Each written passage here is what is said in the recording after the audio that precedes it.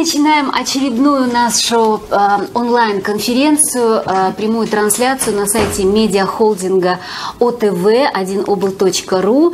И наша большая аудитория наших друзей в Фейсбуке, в Одноклассниках и ВКонтакте уже ждет интересного и полезного для всех разговора. А тема у нас сегодня для тех, кто изобретает что-то, для изобретателей и рационализаторов, для тех, кто пользуется плодами изобретателей и рационализаторов.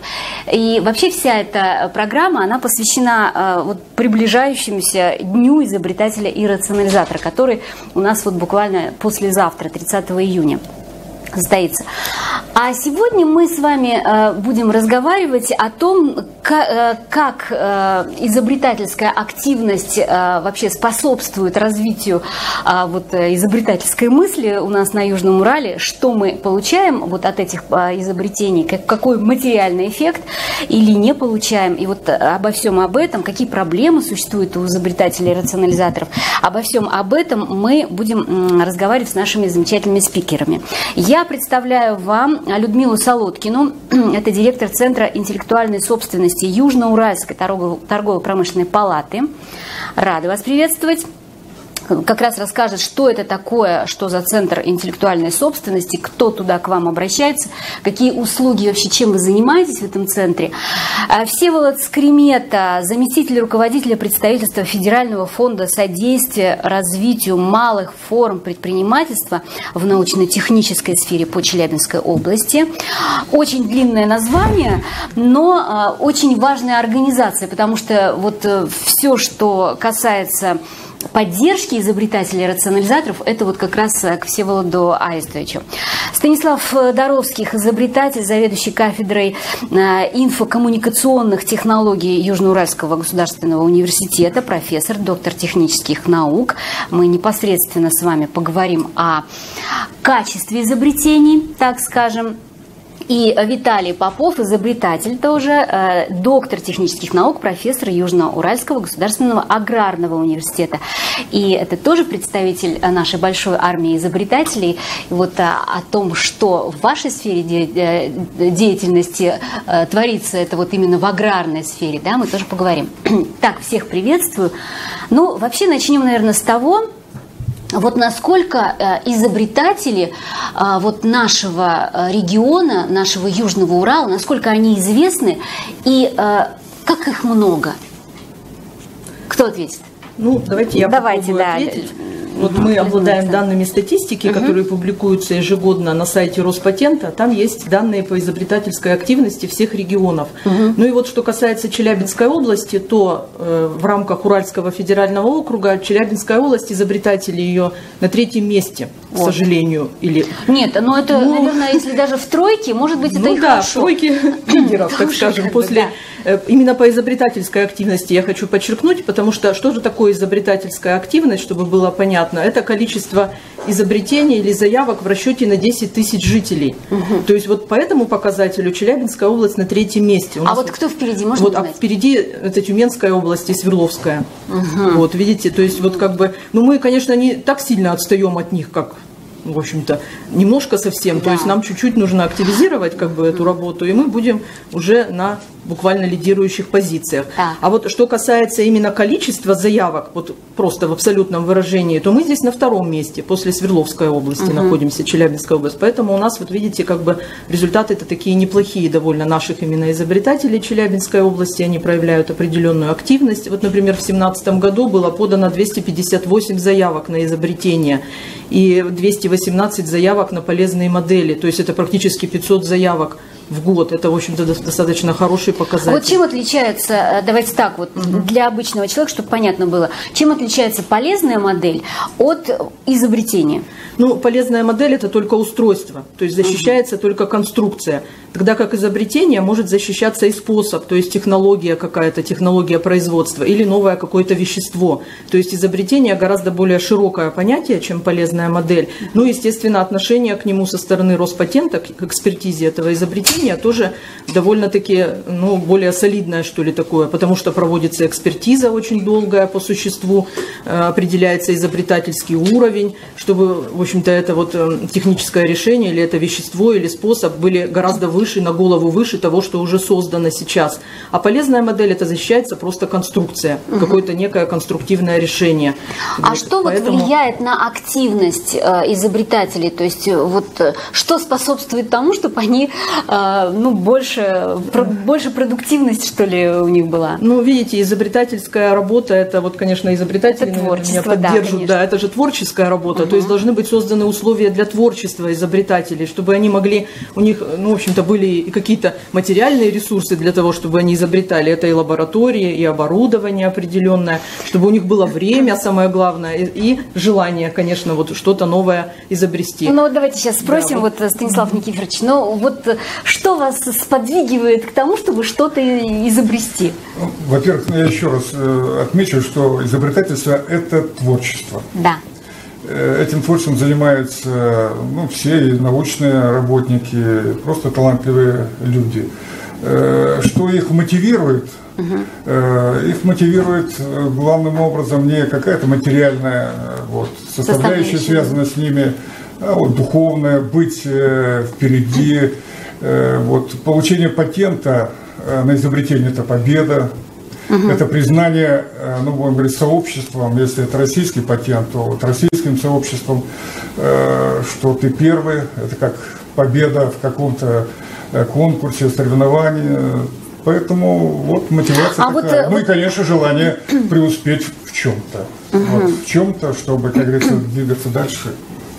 А как вот эти изобретения, просто сейчас мы немного сначала такую общую информацию дадим, да, потом уже пойдем по частностям.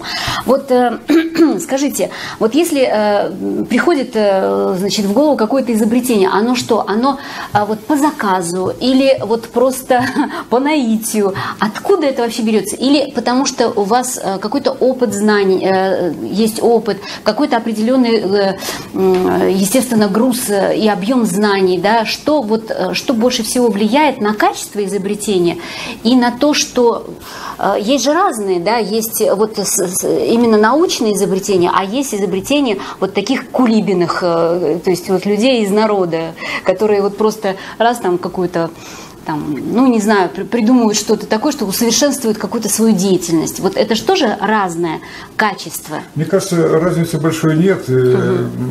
Все изобретения, они должны обладать определенными качествами, новизной, отличительной способностью. А изобретение появляется в результате творческой работы. Это может быть ученые, в результате каких-то очень длительных исследований, это не сразу появляется. Это в результате какого-то очень глубокого анализа проведенной работы, и результат этой работы – это синтез. Вот этот синтез как раз проявляется вот в создании устройств, разработки способов, штаммов микроорганизмов, ну и так далее, каких-то новых применений по новому назначению. Вот это составляет предмет изобретения. И когда человек, вот, изобретатель видит это, а другие не видят, это доставляет истинное удовольствие. Да, Виталий Матвеевич, вот ваш. Вы знаете, наверное, все-таки сподвижкой к изобретению, как правило, на сегодняшний день говорить о том, что больше всего, наверное, в высшей школе. Скорее всего, потому что там собран тот интеллект ученых, самих студентов, аспирантов, вот это вот сподвижка того, что студент что-то должен сделать, и его руководитель, будучи уже ученым, сделавший свое дело, как говорят, настраивает людей на новое творчество, и совместно с ними, конечно, что-то, сподвижка такая идет, чтобы изобрести что-то новенькое. А для студента, аспиранта, это, конечно, творчество такого плана, что его вдохновляет это. И есть такая зацепка для студента, что он потом хочет дальше этим заниматься. И если он занимается этим, то он потом становится ученым. Вот так вот. Но нужно его творчески заинтересовать в этом деле. И, конечно же, когда молодые ученые среди студентов, магистрантов, аспирантов появляются, и первые его статьи научные появляются, потом первые там изобретения появляются, его вдохновляют.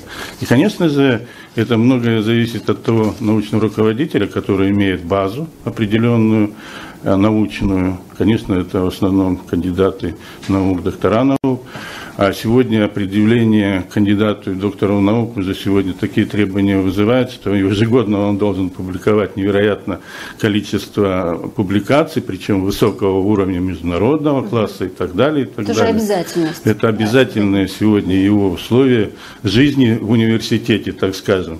Или не жизни в университете. То есть ты обязан это делать, и вот эта сподвижка, конечно, ну, я бы так сказал, творчество творчеством, а еще, как говорят, жизнь заставляет это делать иногда, вот последнее время я имею в виду.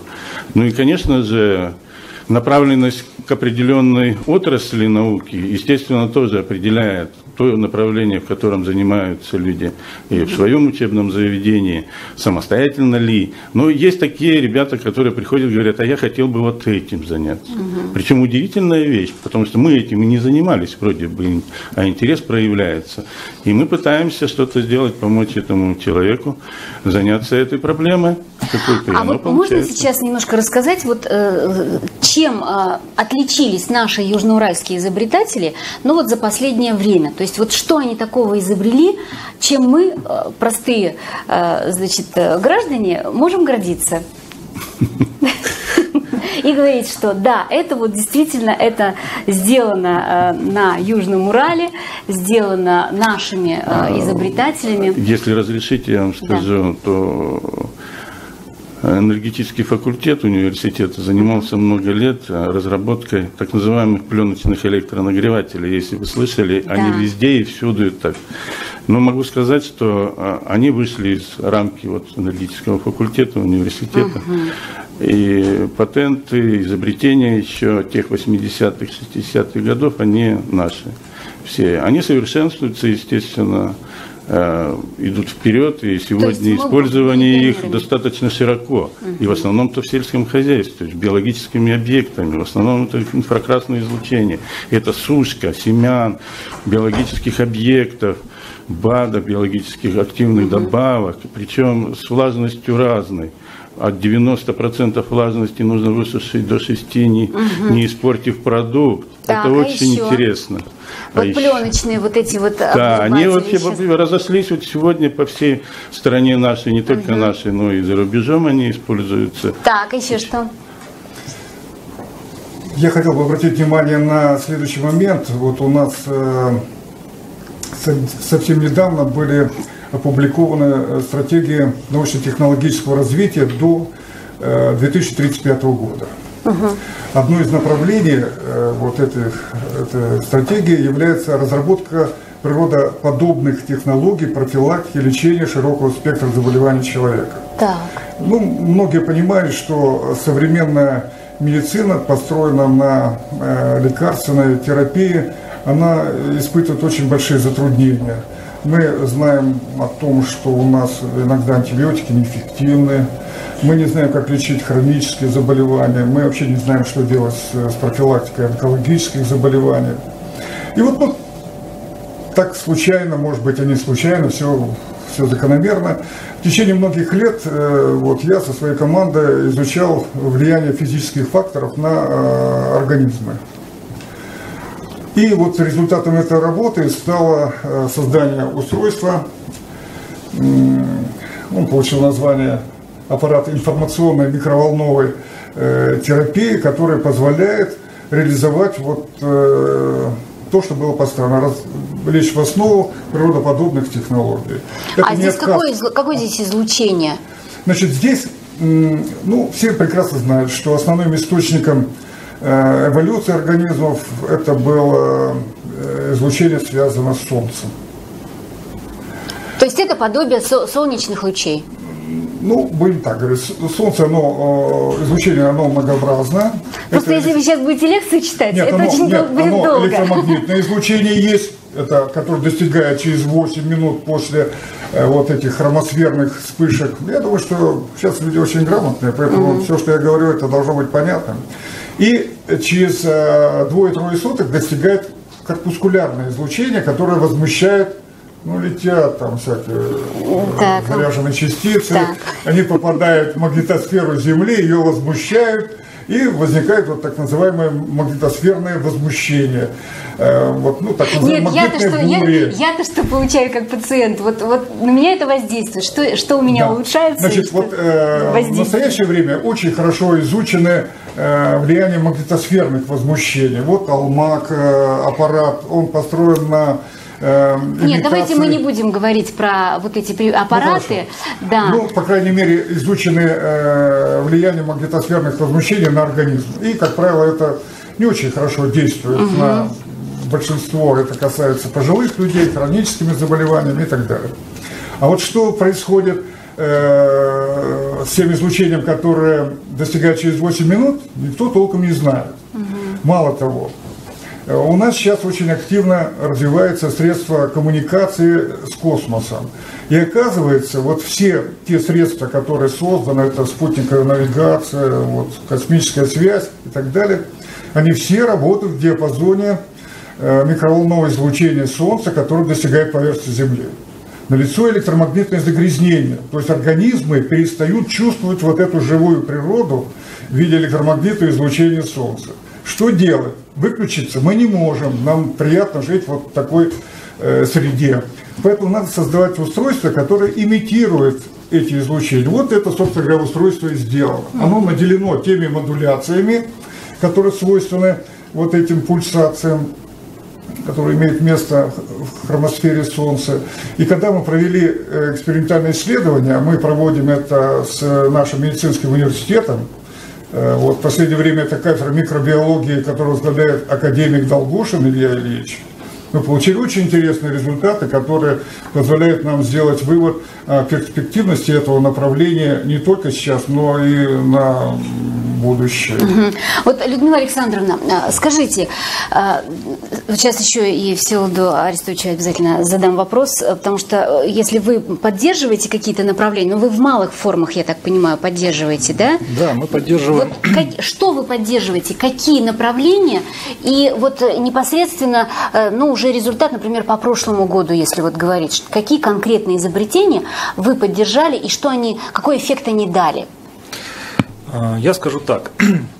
Задача фонда в целом – это обеспечить увеличение доли инновационной продукции на российском рынке, чтобы задача решалась не только научная, но и коммерческая, чтобы тот инновационный продукт, который где-то зародился в голове, он в итоге вышел на рынок и образовалось малое предприятие, которое начнет зарабатывать на этом деньги. Потому что очень много патентов, которые получаются, они висят там на стенках, лежат в тумбочках и так далее. Поэтому мы начинаем свою работу, начиная с пассивной стадии. То есть это с самого начала есть программа «Умник», которая рассчитана на школьников, студентов, то есть это возраст от 18 до 30 лет. Здесь есть возможность получить грант до 500 тысяч рублей на 2 года.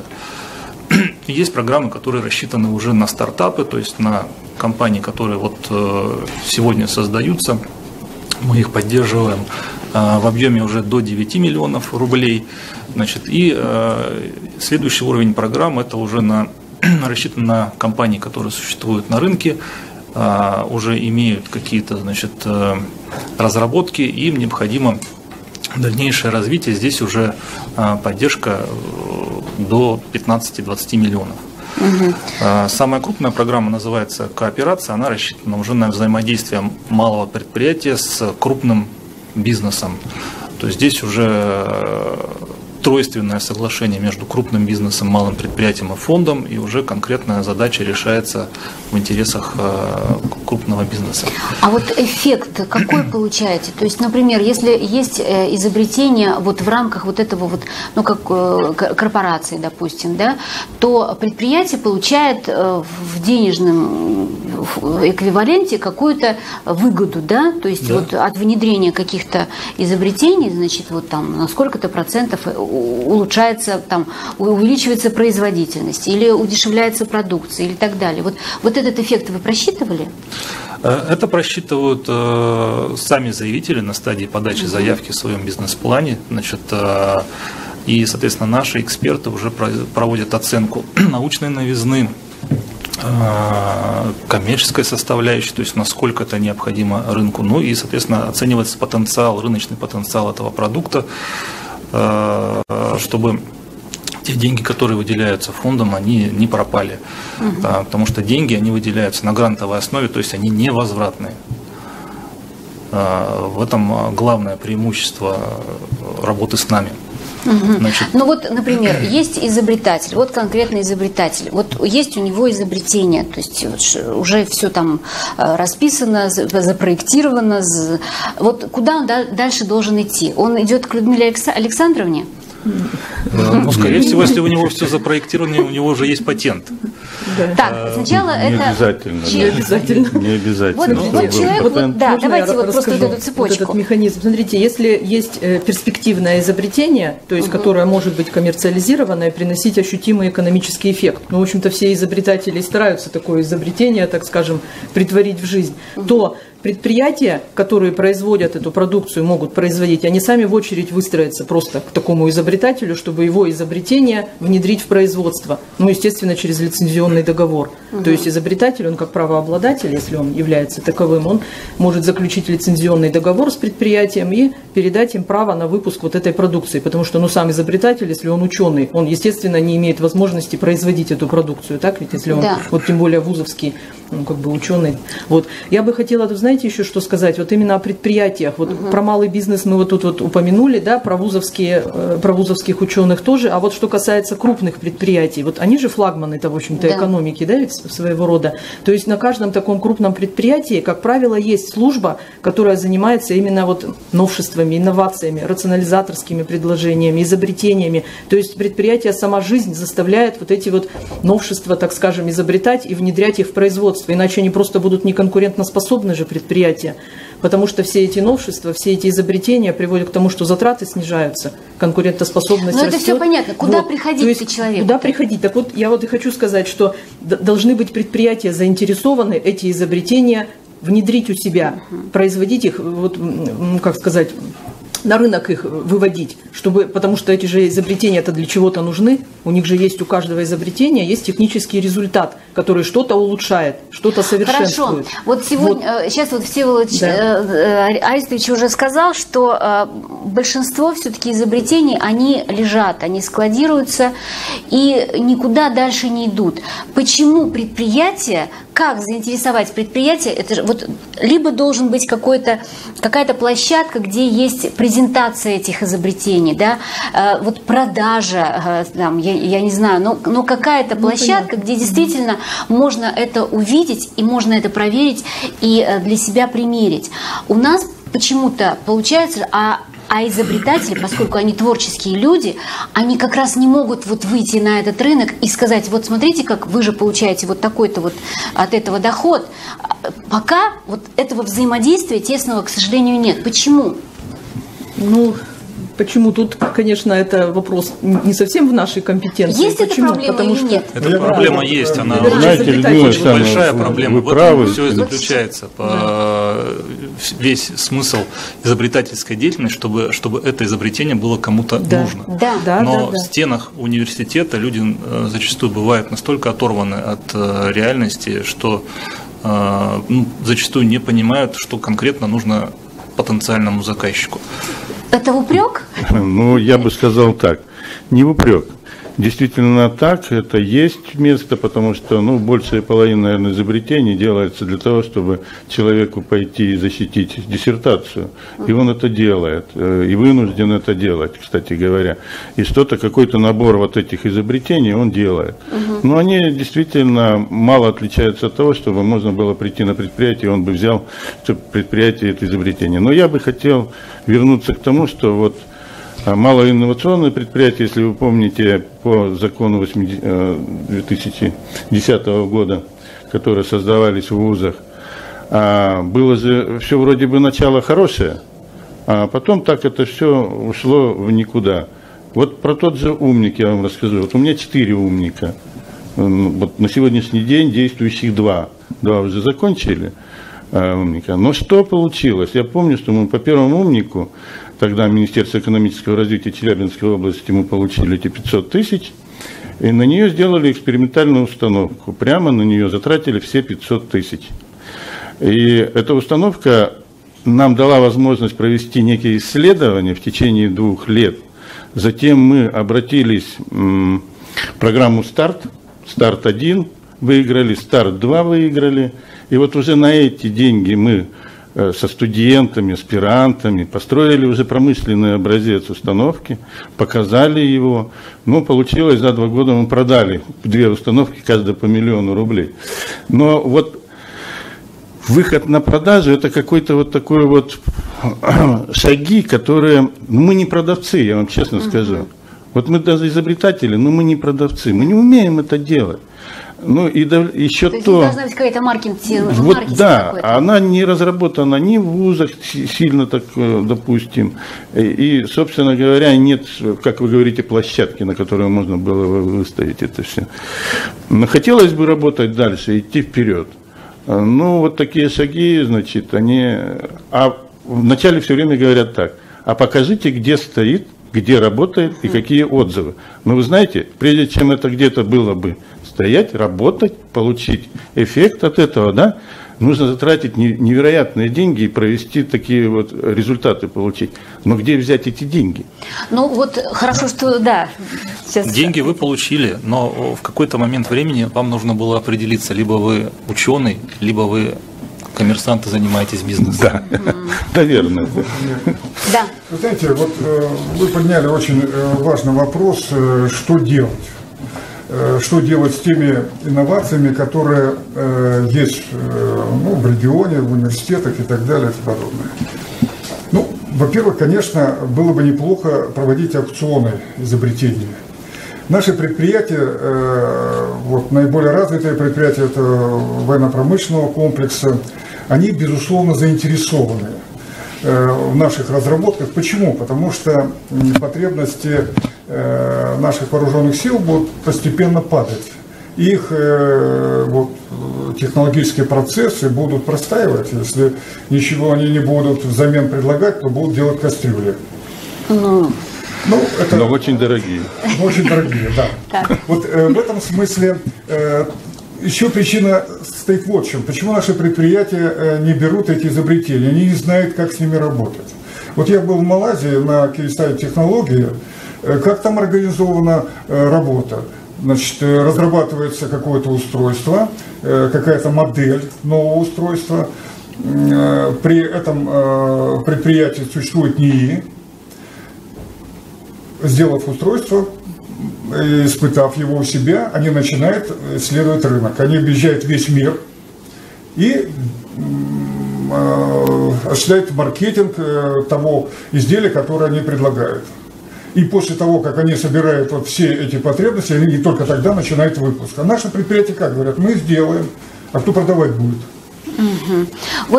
Скажите, Всеволод, что у нас, что нам делать дальше? Вы уже, в принципе, действительно делаете огромную работу, и у нас правительство выделяет деньги, да, для того, чтобы все-таки поднять и дать старт этим изобретениям. А действительно, что дальше? Как вы видите дальше эту проблему? Может она решиться или нет? Вы говорите, либо они, изобретатели, либо это коммерсанты. Как это передать коммерсантам?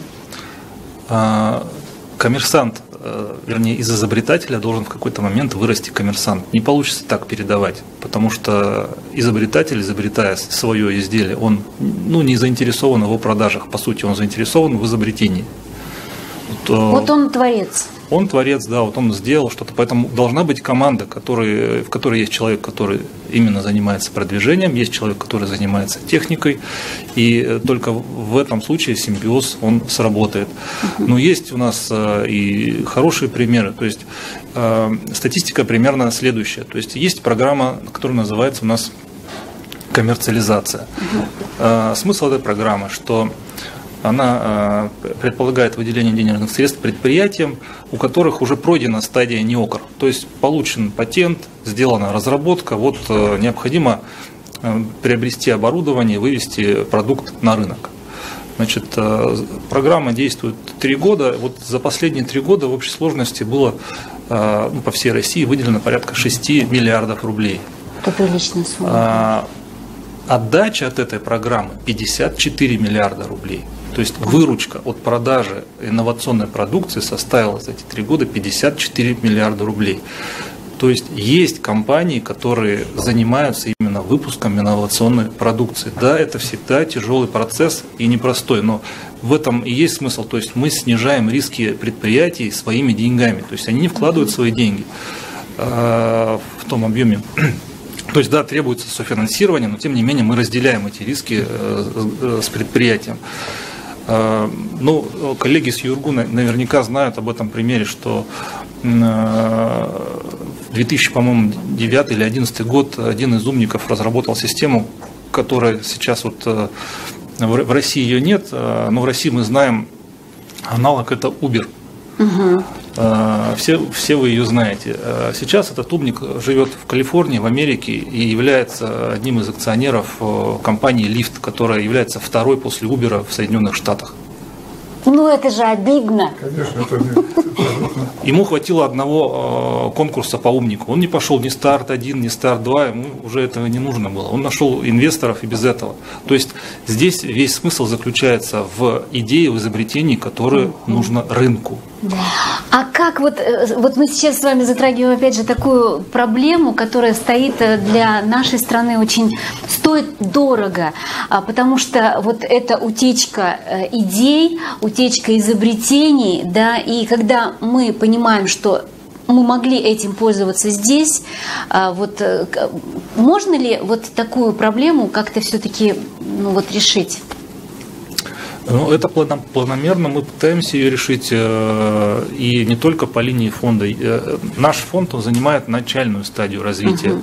Дальше следуют уже такие корпорации, там, фонд Сколково, российская венчурная корпорация, которая уже инвестирует миллиарды рублей на строительство заводов для производства, значит, продукции.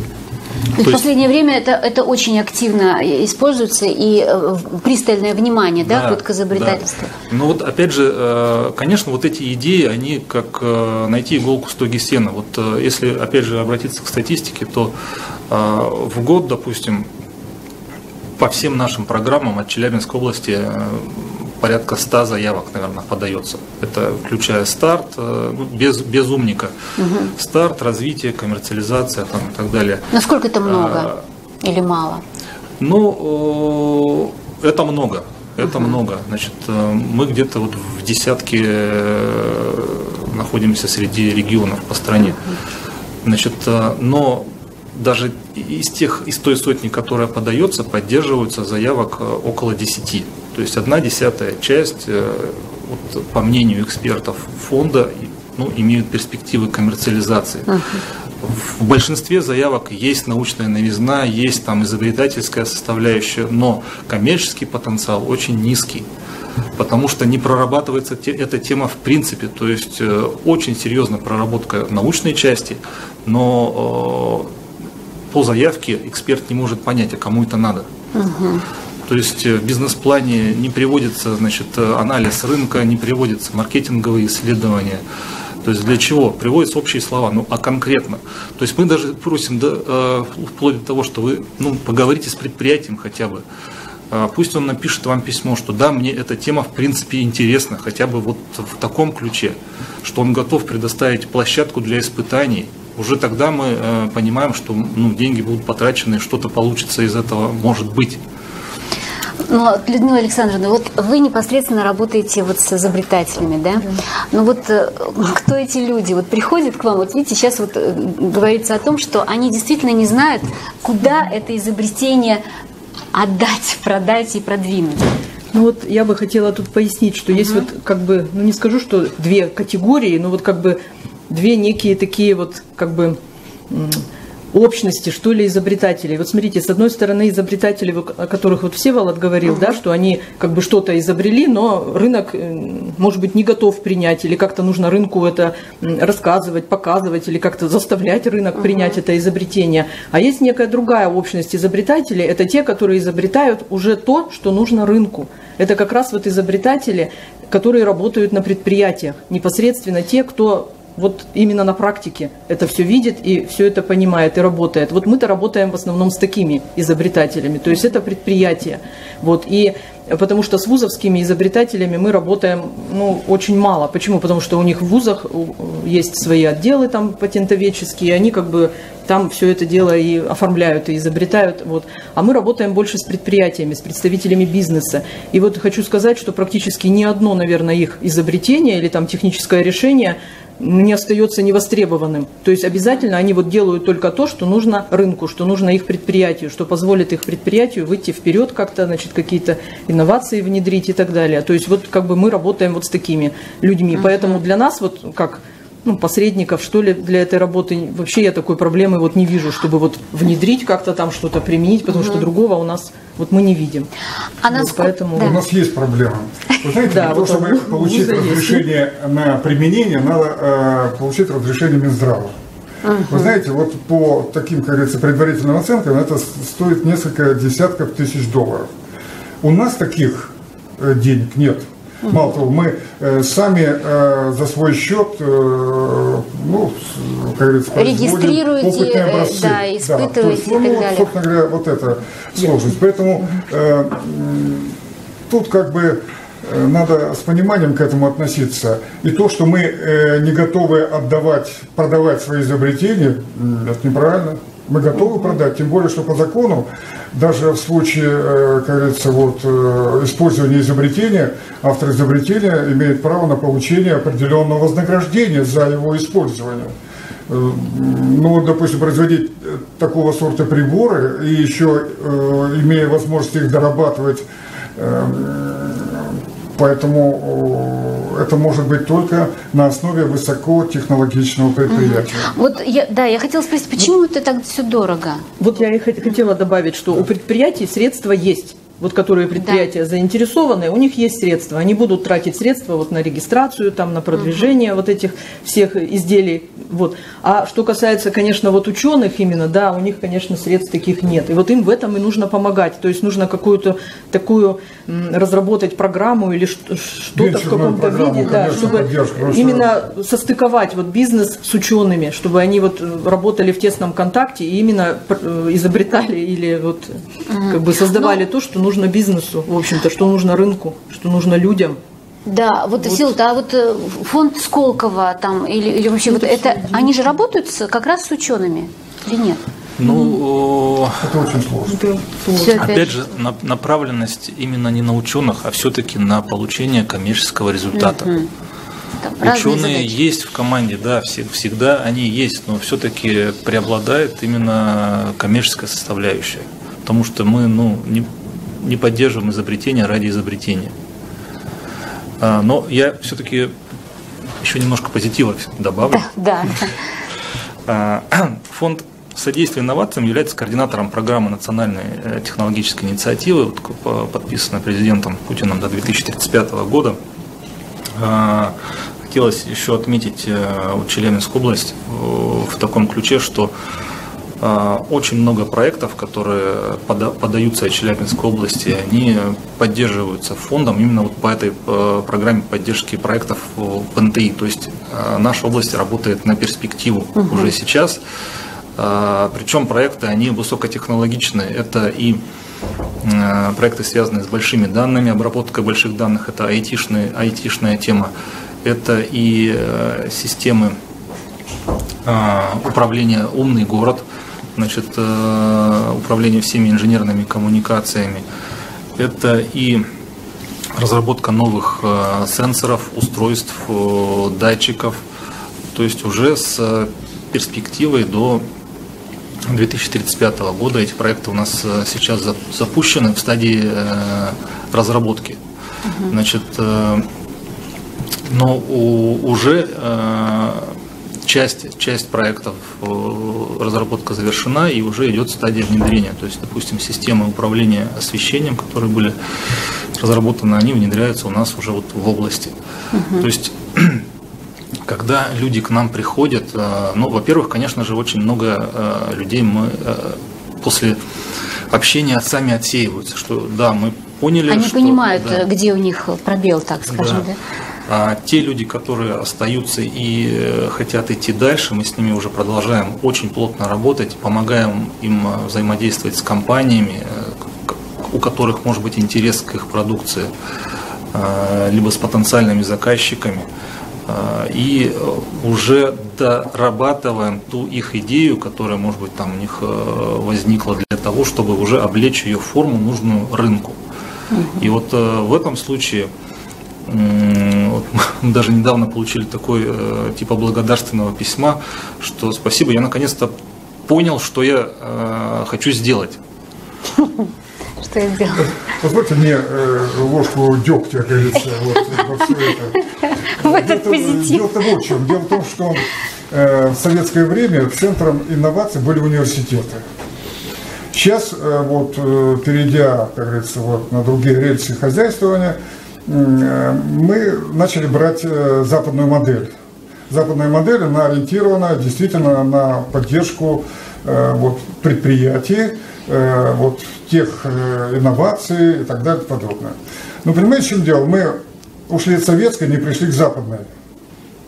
То есть для того, чтобы предприятия эффективно работали, они должны иметь в своем составе НИИ, а их нет. И получается таким образом, что с одной стороны есть деньги на поддержку предпринимательства, а там потенциал достаточно невысокий. Ну, допустим, изобретение какое-то есть, но проходит какое-то время, актуальность этого технического решения пропадает, потому что рынок очень жесткий, конкуренция, особенно Китай, я не знаю, что они не могут делать, они все делают. Да. Понимаете, то есть найти свою нишу очень сложно. Поэтому мне представляется, что, я это говорил много раз, что надо все же решать задачу поддержки вот тех инноваций, которые есть в университетах. Умники старт явно недостаточно. Они ориентированы главным образом на молодежь, их поддерживать. Ну, а как вот умному поколению быть? Понимаете, в чем дело? Мы как-то находимся в тени этих молодых людей. Мало того, мы отдаем им свое деловое качество. Вы их это уже обучаете, называется антивоспитание. Да. Понимаете, в чем дело? Так делать нельзя. Но у меня сложилось впечатление такое, может быть, я как-то неправильно это понимаю, что действительно есть две, вот как вы сказали, да, два вида изобретателей, да, и общности, которые вот непосредственно работают, да, с предприятиями, и они более солидны, и они ориентированы на результат, на коммерческий. И есть университетские научные круги, которые воспитывают тех изобретателей, которые потом попадут вот в этот большой круг. Нет. И которые будут работать в конечном итоге на коммерциализации. Рассчитаны. Вот, пожалуйста, вот прибор здесь, понимаете, он включен, работает без всяких там, как говорится, аккумуляторное питание, позволяет решать очень многие задачи. Понимаете? Вы думаете, он будет востребован в ближайшее время? Нет. Потому что нет средств для того, чтобы пройти соответствующие вот, экспертизы. Мало того, я хочу сказать, что эксперты у нас очень часто бывают некомпетентны. Они принимают решения, ну, как бы не соответствующие вот тому, как говорится, что предлагается для обсуждения. В результате мы очень часто участвуем в различных конкурсах и так далее. Мы вышли на поле биологов и медиков, инженеры. сразу автоматически, как говорится, вы вышли не на ту поляну, вам там делать нечего. Хотя многие очень умные, образованные специалисты, ученые, они считают, что без инженеров, без биофизиков нам решить актуальные проблемы здравоохранения не удастся. Вот, кстати, вы еще одну тему, такую тоже немножко проблемную затронули, но она достаточно интересная. Вот когда идет, так скажем, вот есть патент, есть автор какого-то изобретения, да, а тут появляется другой автор, ну, примерно такого же изобретения. И как вот эти спорные моменты решаются? Или не решаются? Людмила Александровна, разные ситуации как решаются, в зависимости от того, в какой ситуации это все происходит, что это значит. То есть бывает же такое, что практически одновременно там разрабатывают одно и то же. Да. Ну, это, конечно, бывает редко, но тем не менее бывает. То есть, ну, если уж речь зайдет о получении патента, да, по этим двум, скажем так, независимым авторам, кто из них получит, то получит тот, кто первый разработал. Тут играет роль приоритет, то есть кто первый подал заявку, то есть он, значит, имеет приоритет, получается. Но другой может, конечно, доказывать, что он уже был раньше там изготовлен, этот прибор или это устройство, и раньше было изобретено, но это все как бы решается между ними, если им это важно. Вот. То есть тут вот такой вот момент. А что касается, вот я хотела бы еще добавить вот высказыванию вот профессора уважаемого. Вот смотрите, есть же у нас фундаментальная наука, а есть прикладная наука. То есть вот эти вот два вида вот этих научных исследований, они должны дополнять друг друга. Ведь вот, наверное, вузовские ученые, они занимаются больше, наверное, какой-то фундаментальной наукой. То есть это некие такие новые какие-то открытия, может быть, даже совершают, новые исследования производят. И они не всегда, да, находят отклик на рынке. То есть дальше эти исследования нужно уже применять на практике. Вот здесь уже вступает в свои права, так скажем, прикладная наука. То есть именно разработка для конкретных сфер экономики, так скажем, для конкретных предприятий, может быть, для конкретных каких-то сфер экономики. Вот тогда уже нужно заниматься вот именно коммерциализацией. Да? Вот тогда уже ваш фонд там вступает уже тут, наверное, в действие, скажем так. То есть вот это вот тоже же нужно различать. И фундаментальная наука должна тоже финансироваться, естественно, соответствующим образом, чтобы вот исследования-то дальше шли. Да. Вот, я хотела еще спросить, насколько вот эта система регистрации, внедрения, там, экспертиз, проведения всевозможных испытаний, насколько это забюрократизировано сейчас? Нужно ли это вот как-то упрощать или нет? Нет, на мой взгляд, ничего здесь не забюрократизировано. Что касается регистрации именно объектов интеллектуальной собственности. Единственное, на что жалуются изобретатели, это солидный срок. Вот, допустим, заявку подали на патент на изобретение, проходит практически около 2 лет, когда уже будет получен патент. Конечно, в сегодняшних реалиях это может быть и много. Но почему именно этот срок? Ну, это есть регламент Роспатента, то есть по регламенту у них такой вот срок установлен. Они же занимаются экспертизой, да, они проводят очень тщательную, большую экспертизу на новизну этой вот заявки, которая подана на ее изобретательский уровень, для того, чтобы это зарегистрировать действительно новое техническое решение, чтобы тут уже не было никаких, скажем так, каких-то там недомолвок или чего-то, значит, какой-то некомпетентности. Поэтому этот срок значительный, конечно. Вот если бы этот срок можно было бы сократить, то это был бы плюс. Но это уже не в нашей, опять же, компетенции, это уже нужно тут подходить на государственном уровне, наверное, к этому. То есть, вот, давайте. Да, конечно. Я хотел бы дополнить, вот опять же опыт малазийской вот этой командировки. Я спросил менеджера фирмы KSI технологий, сколько времени проходит от идеи до внедрения. Вот, говорим, 5-10 лет. Он говорит, да вы что? 1,5-2 года. Понимаете, в чем дело? 1,5-2 года. Если превышен этот срок, то эта продукция уже не актуальна для рынка. А у нас, как правило, вечные вот эти проблемы, мы их долго решаем. Вот видите, даже наш Роспатент, ФИПС выдает, как говорится, вам говорит, год, может быть так, год, как говорится, переписка, если есть отказ, до 2 лет. Конечно, это тормозит развитие, технологическое развитие страны. То есть надо энергичнее работать. Вот и у нас маркетинг, менеджмент, он не сформировался ни на предприятиях, нигде. Понимаете, в чем дело? То есть вот это беда наша. Поэтому надо вот бороться с этим.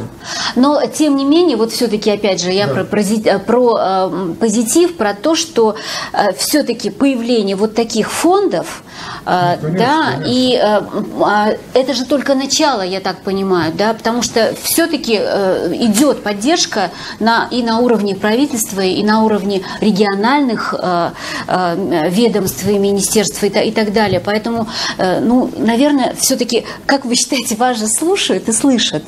У вас проводятся какие-то, да? Вот... Да, можно я вот расскажу как раз о новшестве в этой сфере. Вот, смотрите, существует же Всемирная организация интеллектуальной собственности ВАИС, штаб-квартира находится в Женеве. И вот ВАИС, она, как бы, ее основная функция – это распространять вот, как бы, знания, умения, да, в этой сфере интеллектуальной собственности, чтобы поддержать вот, изобретательство, там, и изобретателей тоже. И вот по линии ВАИС создаются такие, во всем мире создаются центры поддержки технологий и инноваций, ЦПТИ называются. Вот, ну, естественно, в России тоже подписано соглашение с ВАИС, еще в 2011 году оно было подписано.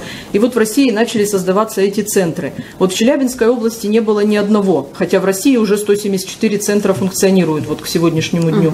И вот, наконец, мы вот на базе Южноуральской торгово-промышленной палаты мы такой центр все-таки создали. Вот буквально это вот месяц назад произошло.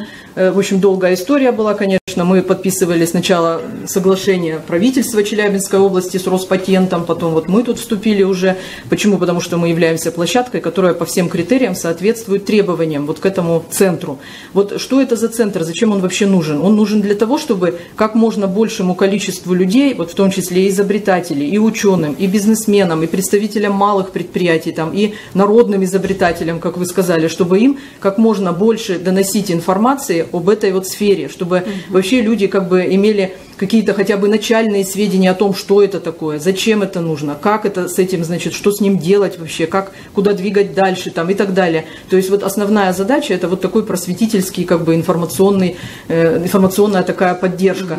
То есть вот у нас вот теперь центр будет работать, вот начиная вот с июня месяца, получается, вот этот ЦПТИ, Центр поддержки технологий и инноваций. Мы проводим бесплатные абсолютно консультации для всех заинтересованных лиц, они, ну, по положению бесплатны, то есть будет бесплатное обучение работе вот с поисковыми системами, значит, с поиском информации и так далее, то есть будем проводить семинары. Вот сейчас мы уже как бы уполномочены как бы вот это объявить. Чтобы это вот, как раз та площадка, которая будет создавать условия для того, чтобы... в какой-то мере, да, естественно. То есть это и есть ее цель этой площадки, чтобы создавать условия для того, чтобы изобретательскую активность немножко увеличить, чтобы люди хотя бы понимали, что, значит, здесь делать-то нужно вообще, как по этапам двигаться и так далее. Ну, естественно, мы будем работать, конечно, в связке со всеми заинтересованными, вот в том числе и с фондом, да, и с другими организациями, которые вот в этой сфере.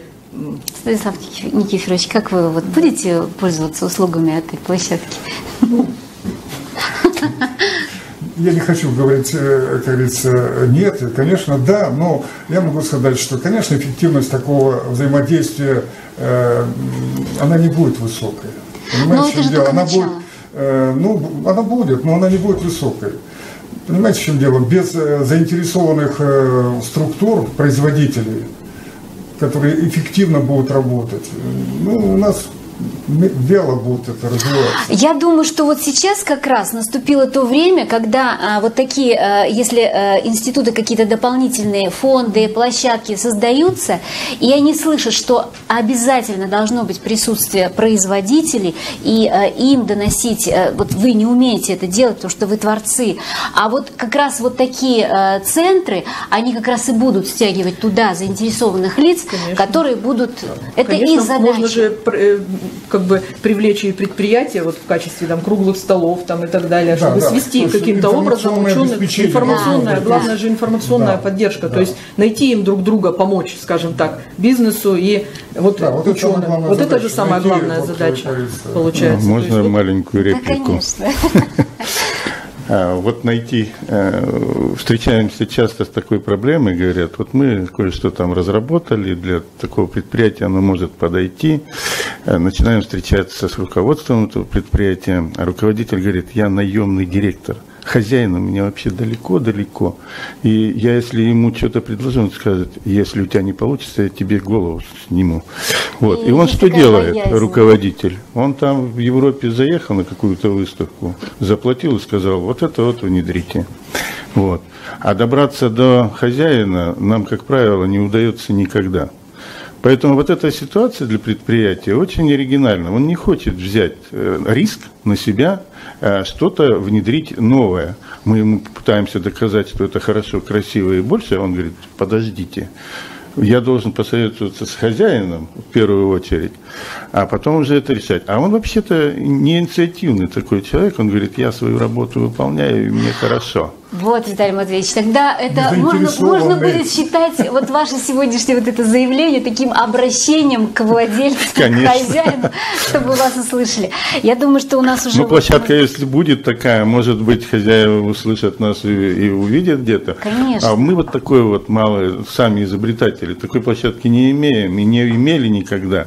И вот эта проблема, она всегда была. Ну, изобрести хорошо, та полезная вещь, но донести ее до потребителя, который бы мог сказать, что это хорошо и красиво, нужны партии изделий, которые бы прошли соответствующие испытания, серьезное вложение средств и денег.